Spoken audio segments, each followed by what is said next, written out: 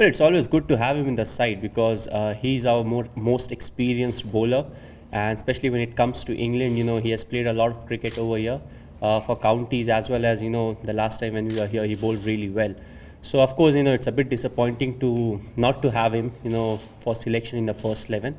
But it's something that's beyond our control. That we always say, injuries, it keeps on happening on and off. So it just gives a chance to some of the other bowlers to prove their mettle when it comes to international cricket. So overall, it's a win-win situation for the Indian team, because we can't really sit and say, okay, Zaheer is not there, but we have to look at the positive, which is some of the other bowlers will get to have a look at international cricket.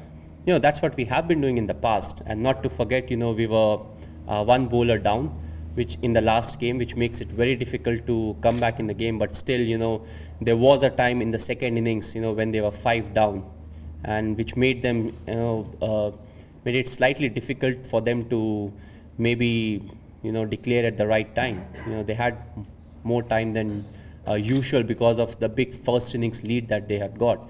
So I think, we still need to stick to the basics, and we have always come back in series like these, where we have lost the first game.